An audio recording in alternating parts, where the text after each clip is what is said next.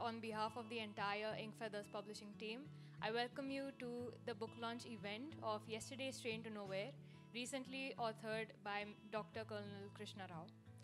To begin with, I would like to thank all our guests who have taken the time and to share the moment with us. To begin with, I would like to introduce our chief guest for the event, Honorary Brigadier Dr. Arvind Lal. Thank you so much for joining us.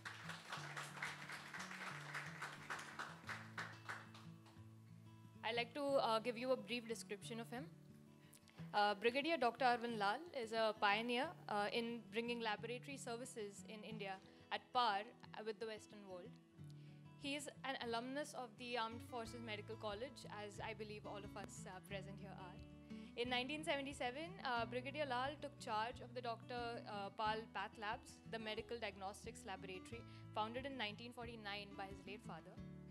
Under his expert guidance and leadership, Dr. Lal PathLabs has become one of the most reputed laboratories in Asia, having to its credit a record of 36 labs accredited from NABL. Plus, he also brought to India international accreditation from the College of American Pathologists, that's CAP USA. So thank you so much, sir, for having us. We have a really beautiful list of very inspiring personalities who have chosen to be with us. So please welcome Lieutenant General UK Sharma, most commonly referred to as Ukes in the book, as you will all read. Favorite character? Yes, the favorite character. He is former Commandant Army Hospital, RNR, New Delhi, and he is also a PG teacher and examiner for MD, DNB, that's General Medicine, and DM and DNB, that's Nephro, former Vice President of Indian Society of Nephrology. Next, we also have Major General Gupta Singh. Thank you so much, sir. He's an ex-additional Director General Armed Forces Medical Services Office at the DGA FMS, Ministry of Defense, New Delhi. Again, it's such an honor to have you, sir. Then we have Dr. Anil Mishra with us. He is a senior faculty in the anesthesiology at Maulana Azad Medical College at LNJP. And Mrs. Mishra. Thank you so much, ma'am. And last but not the least, we have Air Vice Marshal Ashutosh Sharma, who's currently serving in the armed forces. Thank you so much, everybody, for joining us for the event. Next thing is, as all of us know, Dr. Colonel has written a wonderful, wonderful book.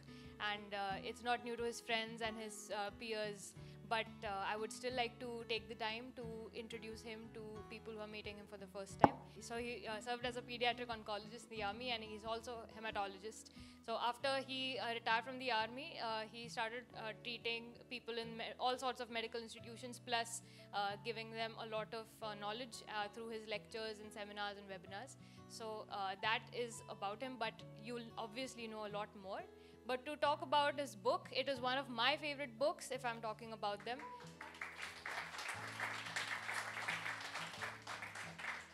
I call it the perfect cozy read because now it's winter, and if I even pick it up and read any story from it, it gives me a warmth, a cozy comfort that I rarely find anywhere else. So you would love to read each and every piece that he has penned down. It's his experiences from the army. It's full of wit, it's full of humor, it's full of smiles and laughter. It's basically inspired from his experiences that he faced as a doctor and the kind of challenges that people in the army have to deal with, what kind of ups and downs there were, and his friendship. As you can all see, this is honestly something that I have never experienced in life. Without further ado, I would like to invite Dr. Colonel Rau and to felicitate our chief guest, Brigadier Dr. Arvind Lal.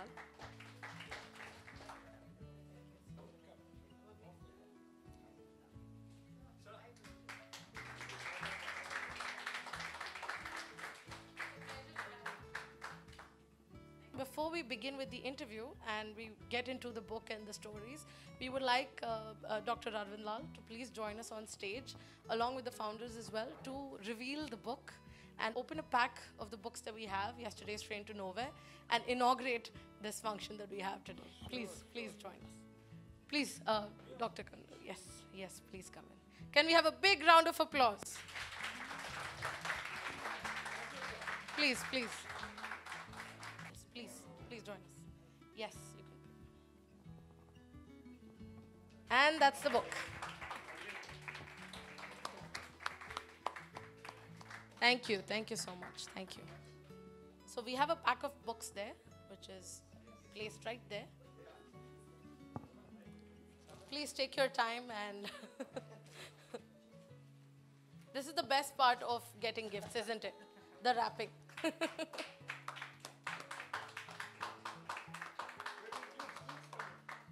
Please.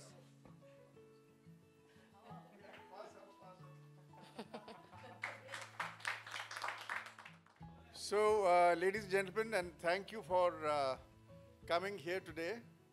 And for me, it was more out of love and affection. I can't express to you that I am the, you've heard in Sanskrit, Tumeva Mata Pita Tumeva. So I was something like that to these boys and girls. But let me first talk about the book. Then we'll tell you what they used to do in college.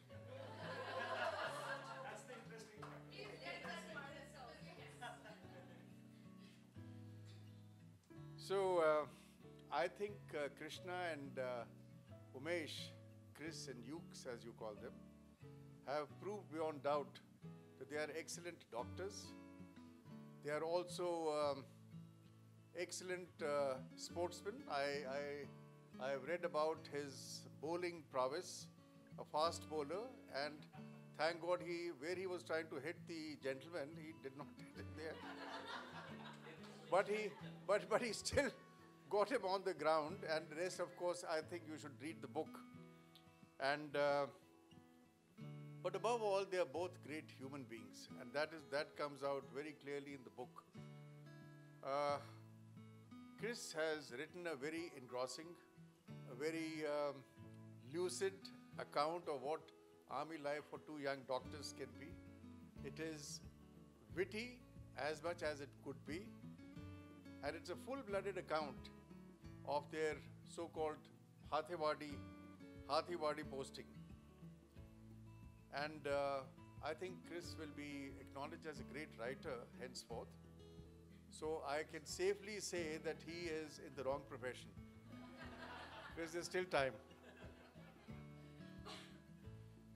So going slightly more deeper into the book is engrossing. And it is something which is what you call in colloquial English language as unputtable. एक बारी अगर आप उठा दो तो आप नीचे नहीं रख सकते किताब को.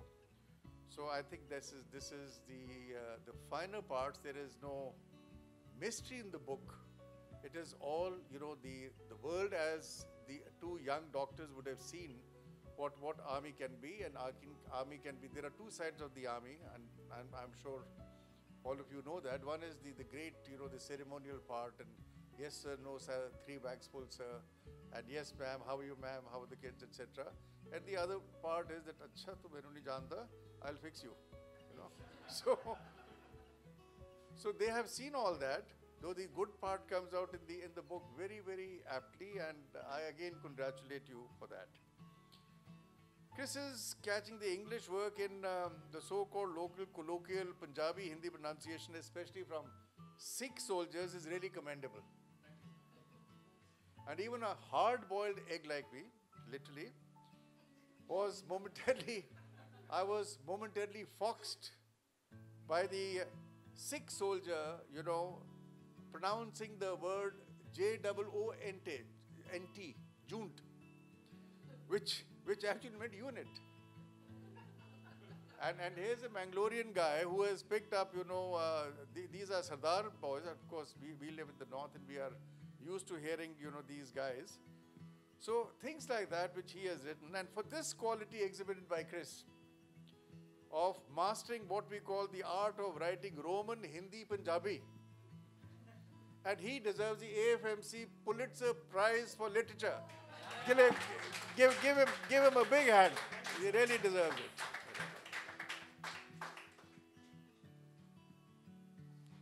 So long live AFMC, and I would like to reiterate that the Indian Armed Forces are the luckiest armed forces in the world because they have such nice AFMC trained doctors looking after them. No other force in the world has that. And for those of you who are new to this or hearing about this college, It is the second best medical college in India. It has been voted like that, the first one being All India Institute, but we are catching up, and that's a very serious topic, so I won't go into that. And our college is one of the 50 best medical colleges in the world. 50? So within the first say 50, so you can imagine what a great college it is. And all colleges are good, but AFMC has got a plus X factor. Now, triple X. So I'd like to, talk about. I would like to talk about another character who comes out, with, everything, full glory. That is Umesh. And first of all, I congratulate the DGMS Army's, section or department of posting for having posted you two characters there together. Inadvertently, I don't think they've done a better posting of any two guys together at any times in their lives. And there is a serious. There was a serious reason, why the army posted these two young doctors together, and that is the reason was that the first doctor who was posted there alone, he committed suicide.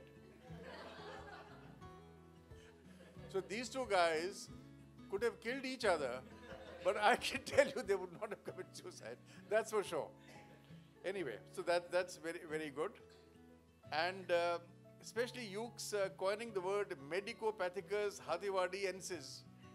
For humans discovered in Hadiwadi deserves a very special hand, and would put probably Charles Darwin's theory to shame. One second.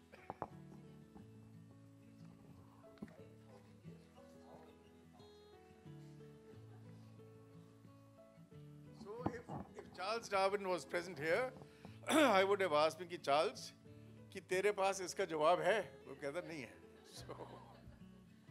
So on a serious note, Ukes is a great guy. I've seldom met such an unassuming, highly qualified 3-star general. Cheers to that. But in true AFMC spirit, I would like to ask him, why did you give up drinking? Anyway, so that yeah. No, hi. Okay. So, going further into the book, Chris and Ukes diagnosing some fairly difficult cases for rookie doctors deserve special mention, like the Mallory-Weiss syndrome, the sickle cell, disease. I think the palpation of the tip of the spleen was a giveaway, but that is, we're not holding a medical, quiz contest there. But the drunken Havaldar, the WPW kind of that heart block syndrome which you diagnosed, the drunken Havaldar, huh? Yeah, yeah, whatever.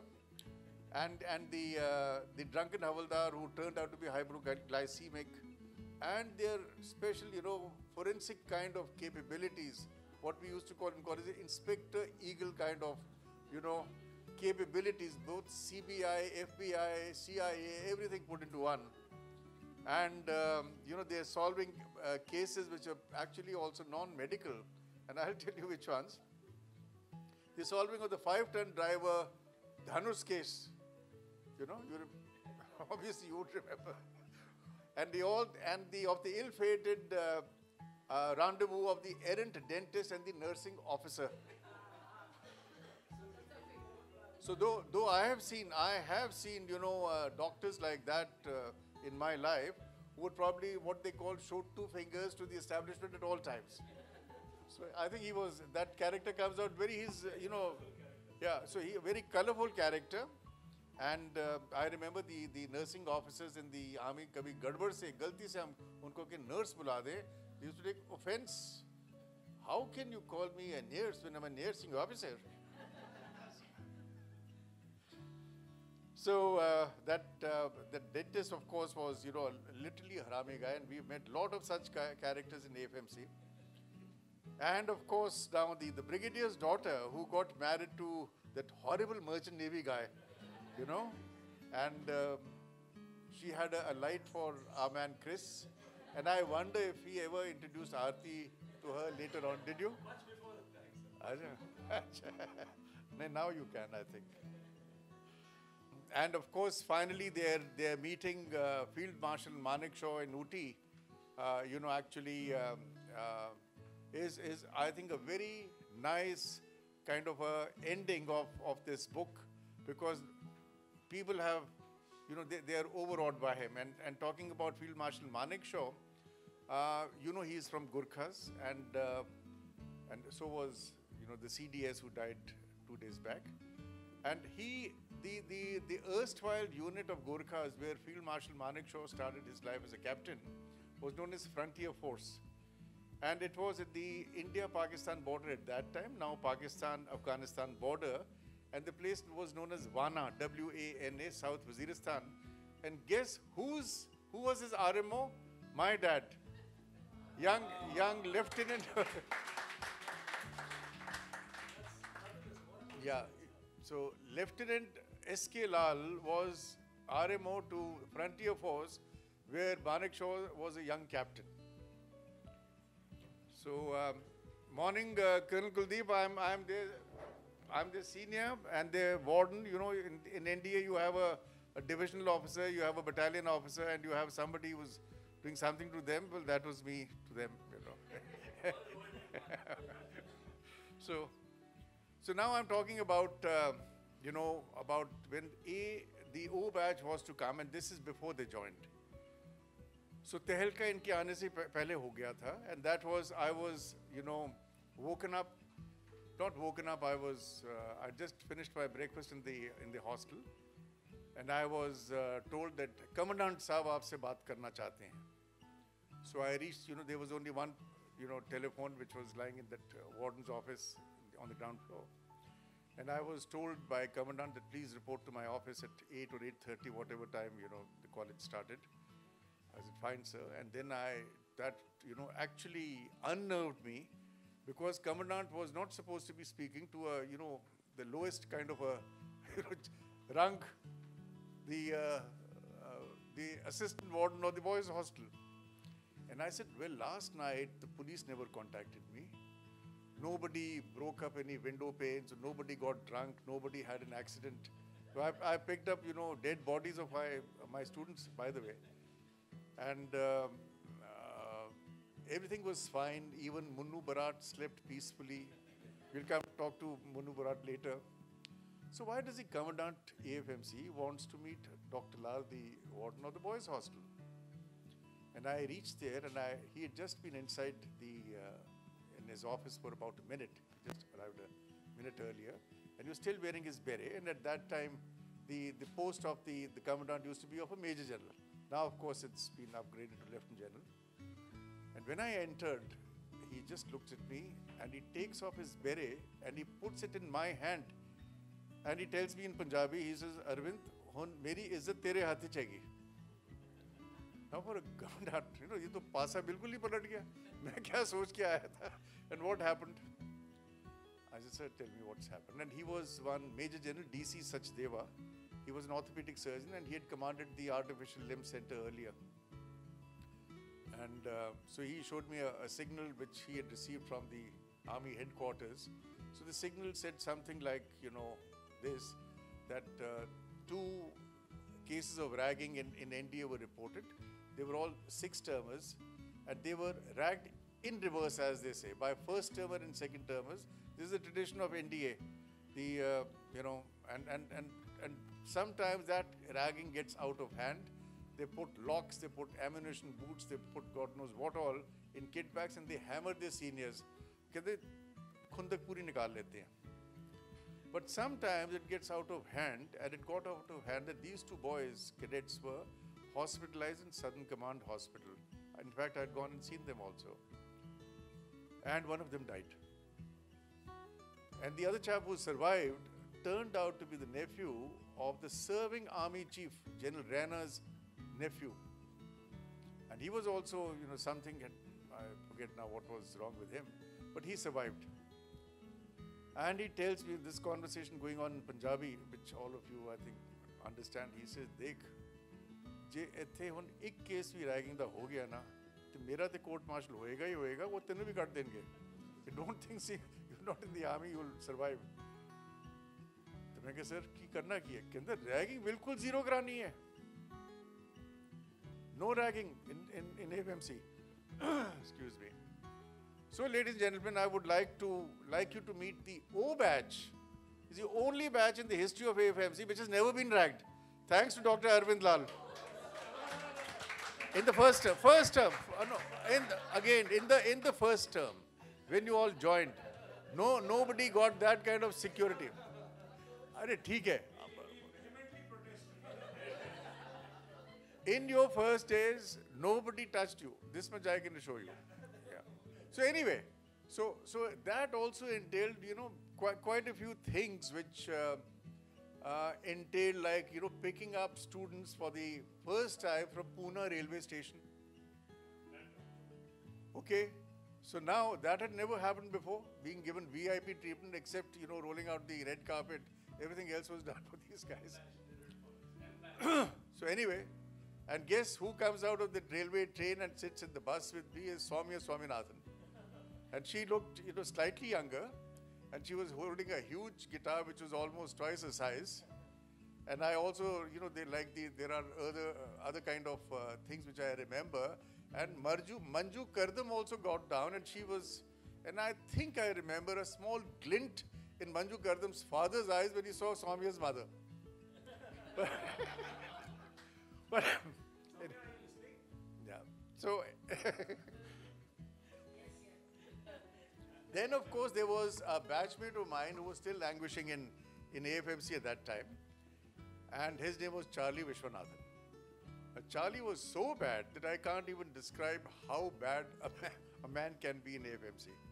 He had stopped going to college. He had failed in pharmacology for the 8th time. 8 times. And here I come as his warden, and I said, Charlie, what's happening? And Charlie was, always inside his absolutely tun and lying in his room. And I said, hey, now you better come up. So I had to ask him, I said, why, would you like to actually pass out or not? He said, of course I'd like to pass out. So I walked up to Professor Gupta.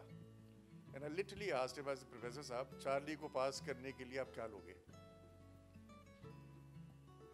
And Professor Gupta, in a typical fashion, he says, Arvind, can you ask him to attend just one tutorial of mine?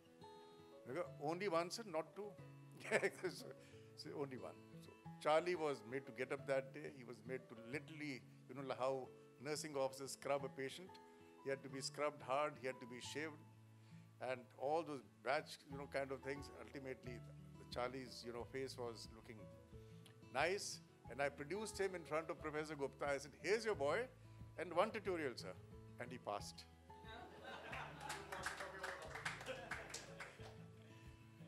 And now Charlie had, he got the spring back into his feet. And I said, now you please accompany me. There are beautiful girls in O batch. And I'll introduce you to them, and we'll do a fashion show. And we did a fashion show, which was a hit of the town. It was liked so much, Tripathi sitting here, so much so that the army commander, summoned me, and he said, now you have a fashion show for me. I said, why? So there was, like Chamcha of his, one plastic surgeon in command hospital by the name of, I think, Colonel Sinha, plastic surgeon. And he was after me. I said, I'm not obligated.